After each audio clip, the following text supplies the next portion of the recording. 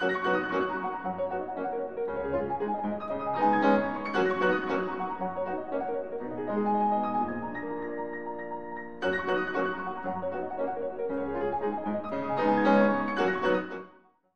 I will take the opportunity to invite our guest, Mr. Alok Kumar. He is the Director General of Training in the Ministry of Labour, and he is in charge of all ITIs. Now he also has the same problem that we have in engineering education. A lot of ITI teachers need to be trained in the modern ways of using modern technology in their skills. So they wish to use this mechanism to train the trainers. And he found out that MHRD was running this program, so he was keen to see it. He happens to be visiting Mumbai yesterday for some other meeting. I invited him here and he is here. And since he also deals with training of trainers, much the same thing that we all do, I thought it would be nice to have him share his ideas with us and his challenges in training. So, Mr. Alok Kumar, would you please come down? He is a very senior officer and additional secretary in the Ministry of Labour. I wish people like him come to Ministry of Human Resource Development so that we can combine our joint ambitions and experiences.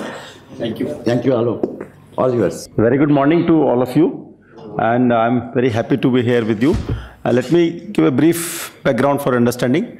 In the Government of India, I work in Ministry of Labour and Employment. It has many wings. One of the wings is Directorate General of Employment and Training. Its name is Employment and Training. It's a very old organization. So I had that organization at the moment. I joined in February 2014 only. Before that, I was working in Government of UP as Principal Secretary in the Department of Vocational Education and Skill Development. So this Directorate General has two wings. One, you must just to give a background. One wing is that it oversees and supervises all the industrial training institutes across the country. And at the moment we have around 10,000 ITIs. Say around 2,500 are government and other 7,500 are private ITIs. And we have a seating capacity, that means a training capacity of about 15 lakh. That is 1.5 million.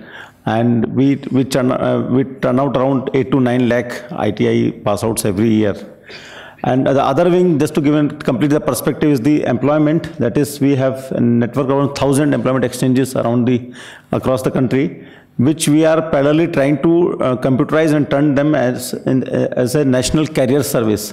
So for the youth of this country and for the people who are already working, they will be a user of this service, national career service, say to get to know what type of occupations are available, what are the prospects, what are the wages, what are their choices, where they can go for which type of training, and after doing training they can post their CV, and the other users will be like all the employers in private and government. They can come on, and virtual job fairs can be held. So it's a small background. So coming back to the ITI part of my job, if you see in totality, the ITIs were created to support the manufacturing activity in country, because to train the shop floor worker in different trades like fitter, electrician, and or machinist, and so now there are also new occupations, new streams coming in. So these ITI workers, they are part of the hierarchy in the manufacturing. Like you have an engineer, then you have a supervisor, then you have a worker. So the quality at each level is important for a very say effective manufacturing productivity and quality. And which is the objective of the whole, say like one of the main objective of the Indian economy, that India should be a great manufacturing giant and a very big exporter of its goods. So in that perspective, we are in the process of revamping all syllabus of ITIs. So we are in fact partnering with premier institutions like IITs. In fact, I'm going to have a next meeting with the HOD of the electrical engineering in IIT Bombay, and request him that he should be our core core resource person for revamping the syllabus of the ITI pass outs in electrical trade, so that whatever is the latest technology that is taught in our ITIs, and the worker and the person who is passing out ITI, he is aware and he can work on the latest technology, so that when engineers go to the manufacturing facility, the worker is also up to date and he is trained. That is the whole endeavor. So now this syllabus update will be very dynamic, and it will also require, once the syllabus is updated, it will require the production of the teaching material, the production of course material, and also the short-term periodical training of my instructors in the ITIs. And say for every 20 student we have a norm of one instructor. So for about 15 lakh the seats, in effect, we need to have around 75,000 instructors, and they are working all across the country, and so calling them for, say, training in the new syllabus is a challenge. It is very time taking, and there are not many instructors. So if they come to distant places, who will continue the classes in the ITIs?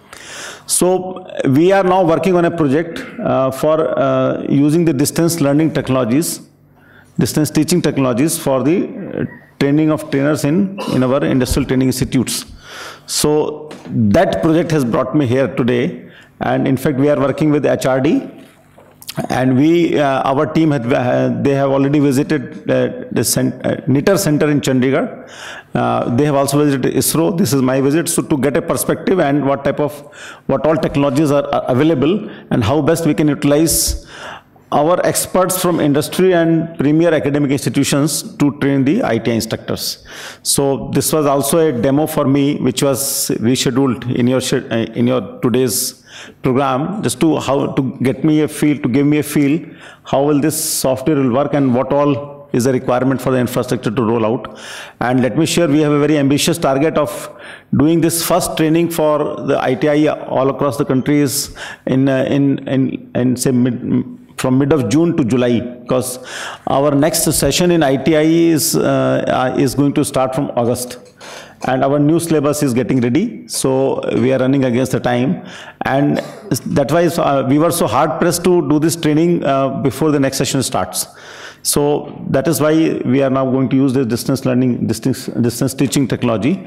Like you are participating in this. Similarly, our master trainers, our instructors, and also the lessons which will give to the instructors will be given by the industry experts and the academic experts, like the eminent people in IITs and engineering colleges. This was a short talk I wanted to give you, and I'm very happy to work with Professor Pathak and his colleagues, and I wish you all the best in this. Thank you very much.